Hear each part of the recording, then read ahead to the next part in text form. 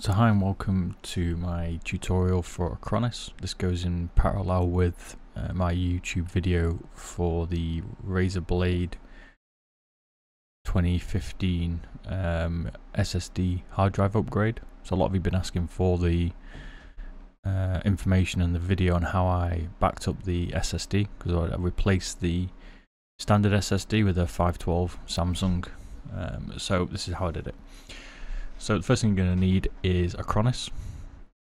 So if you go to Google and you just type Acronis in, and you go to this link here, which I'll post in my description anyway, what you need to do is download a free trial.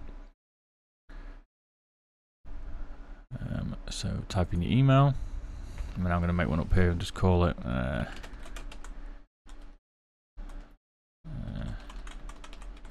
you can do whatever you want here, put your email address in because you're going to need this link, and you also need the to create an account pretty much. Click the download this one if you've got a Mac, which you're obviously not using, you can use this video, but if you did have a Mac you can get the Mac version here. It will pop up. I always click this Acronis True Image one. Click save, and then it'll download it to your folder. Now mine goes to my download folder. It depends where your files save. If you push Ctrl J on Firefox, you can see it brings up this download window. There's an icon up here and it'll tell you where it is. You can either run it from here, or you can run it from a download folder. So I've downloaded mine to downloads and I put it in an Acronis folder. If you open this, now I don't run as administrator because I've already allowed the permissions, but some people might want to run as administrator. I can do it without. Run the program, install it. Another quick thing to add in here is that you will need to create an Acronis trial account. You don't need to pay for this application, you can use it on the 30-day trial, but you will need to do that as part of the install. So make sure you do that. You will need the email address for your username and password to allow you to access Acronis as well. When you're finished, it will pop up with this icon once it's installed, so then just click Start Application. Agree to the terms and conditions, you can read them if you want, it's up to you. You end up with this screen here. So this is my general PC, and you get a backup window. So there's a few options on the left. Just make sure you're on this one, entire PC. It also maybe sometimes will give you this option as well, where you can pick up what you want to back up. Now you can do disk partitioning, but ignore that. You can do files and folders, but again we want to particularly back up the entire drive of this blade because you want to continue to keep the recovery disk part of it, and the only way to do that is to back up the entire disk. So entire disk, or entire PC as they call it here, which is basically your current SSD. Select your destination. Now you can pick a few destinations here. You can use the Acronis Cloud, which I'm going to ignore. This is a trial version, it will work fine. Not the Acronis Cloud, but the application will work and back up fully for 30 days. Generally you need this as a one-time hit. Ignore it, that pops up.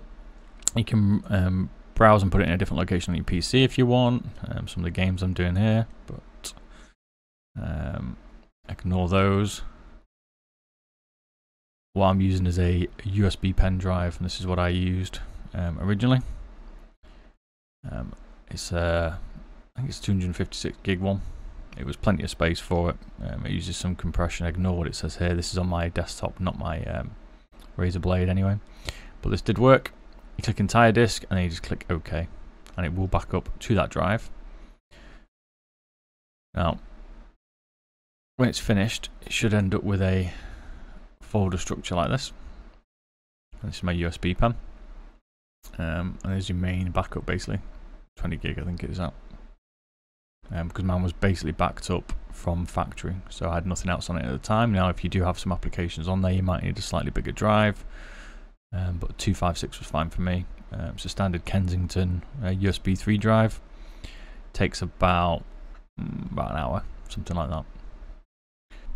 Now the next step is you're going to need a recoverable media builder disk, basically, that allows you to boot that image. So what we've done now is create your image of the drive. We're not going to use clone disks because you need two disks in the PC at the time, and obviously With the Razer, you can only have one. You can use USB caddy, I think, but I didn't at the time. I decided to save myself the money and be a bit tight. I had 2 USB pens, which is what you also require for this.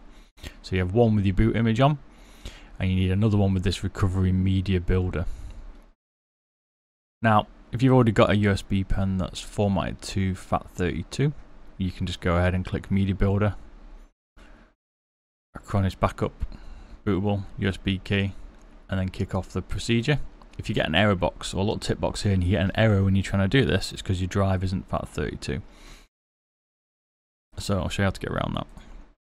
So to get around that, you need to download something called Rufus. If you download it, the link's in the description, but it's on here basically. And this is a USB formatting disk. There are other ways to do it, to format it to FAT32, but I just use this generally. And this is a downloadable link here, which I'll post in my description below. So once you've downloaded that, usual download place, I'll put it again in the Acronis folder. If you run this exe, again you might have to run this as administrator, but I don't. You pick your device, so what USB pen. I thought it was a 256, it's not, it's a 128 by the way, originally in my video, so apologies, but makes no difference. And this might not be selected, it might be on NTFS. Make sure you select large FAT32. You might get a different option, but it's got to be FAT32 or FAT16. And then just click start and accept your warning. It is going to wipe your disk, so this needs to be a USB pen drive that you don't want to save the data on. If you do, copy that to a safe location and put it back after this. And again, only use a different USB pen to the one you've built the image on, so you're going to need 2 generally. You could use a USB drive, like I say. It's up to you. Sometimes people have them already with a caddy. I didn't at this time. I just generally use USB pens. So once this is completed, it doesn't take very long. And click close. Your pen drive is now formatted. Go back to Acronis. I presume that's how it's pronounced, by the way. Click Rescue Media Builder. You want this one at the top, Acronis Bootable Rescue Media.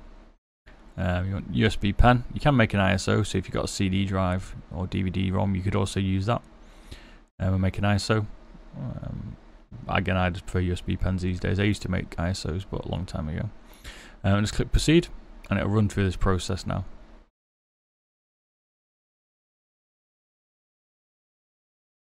Okay, once that's finished, you get this closed window. You will require a pen drive that will accept 500 meg as well, which is something I forgot to tell you. Okay, some of you keen eyes on it. I'm using this same USB pen here, and this is purely because just for this demo, I've already done the install and I don't have a spare one at the minute. So, but you do need 2 USB pens. You might get away with using one. What you could do now is copy the image files back onto the USB pen, so the 20 gig partition file. But if that doesn't work, then you're going to need a. Okay, so put the USB pen into your PC. And then reboot it, and you'll get an option on your BIOS that says press F1 to set startup BIOS, F9 for recovery menu, which you don't want. You want to push F12, and that'll give you this blue option here. It says boot menu.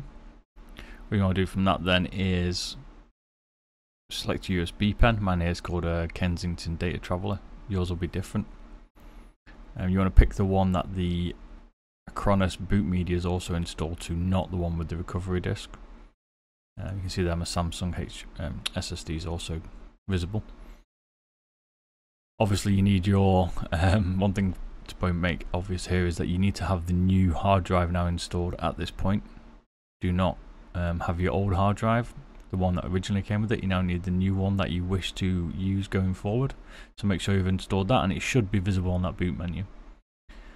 If not, you've got something wrong. You need to go back and check my original video on how you installed it, and just check you've done everything correctly and got the cables right. Acronis will now give you this option. You need to pick option 1, and this will load the recovery manager. It's a bit like Norton Ghost, and the way it works. If you've ever used that. Then what you need to do here is go into the recovery disk. you need to pick your recovery file and click OK. I can't show you that part here unfortunately because I don't have the file, but you'll then visibly see this on yours. You'll go to removable drive that I said to use only for that recovery file, and you should get this recovery media disk. That man was called Blade Recovery. You'll see it here. You click on that, click OK, click next, and it will restore the image. Once the image is restored, you can just reboot your laptop as normal, and it should then boot into the Windows operating system. If it doesn't, just check your Windows boot options in the BIOS. Make sure you set your SSD as a primary boot drive, or you could press F12 again like you did for the recovery USB drive and pick the SSD and see if it boots. It should boot from that image. If not, then you'll need to have a look at your recovery disk and make sure the backup's been taken correctly. Hope this helps. Don't forget to like and subscribe, and I'll see you soon. Cheers.